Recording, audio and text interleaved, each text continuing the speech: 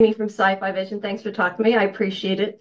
I Hi, very Kate. much love the show. I watched it straight through. Very funny. Oh, wow. That's Very much amazing. enjoyed it. Fantastic. So to start out, this is for both of you. I wondered if you can talk about the importance of family to your characters, because I feel like not so much that it necessarily changes throughout the series, but maybe they're more, I guess, open about it. We'll just go Rob then Anna.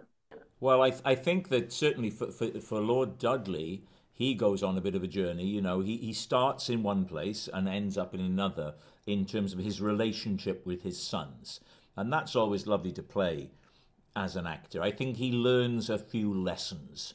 Certainly that he can't control his sons in the way that he would like to. But I think in many ways he has the best of intentions for them. I think what's difficult about it is that they need Francis. You need your children. Your children are your future. So you can't be just like, oh, do what you want, and it'll either work out for you or it won't, because her future is tied into the future of the children. So it's a sort of ultimate codependent relationship. You can't, for survival, you have to remain knitted together. That's so you have to. You think you have to. She thinks she has to control their every move, but of course it doesn't work. It never works out. So what was it about either the script or the character for each of you that drew you to it, that made you want to do it? Let's go again, Well, Rob. it just read so well. When you get a script and you look at it, a script can be very hard to read, to properly understand it, who the characters are. There's no visuals, it's just words. So this one, straight away, you're turning the pages, you know you like it. Then you see your character and you think, oh, I've not played this kind of scheming, manipulative person before. That would be nice to do something different. And then they said Anna Chancellor was going to be in it, and it was too late to pull out. Oh, you. I think it's the same.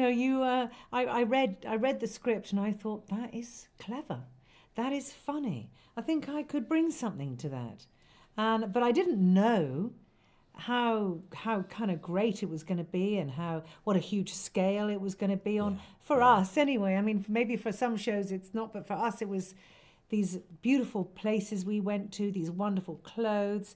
It was just a very enticing It project. felt like a movie set more than TV. I know TV's going that way now, but Yeah. when I was on it, it felt more like films that I'd worked on rather than a television series. But Prime Video is this global platform, and that's a bit of an adjustment for an old actor like me to sort of That's get his head right. around that. Yeah, yeah, yeah. That was going to be my next question about the costumes. Can you talk about working with that? Did that help you get into character, or was it a lot still?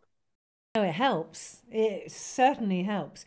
But it is quite a big deal. You go to hair and makeup, you have like your wig takes a couple of hours maybe to put on.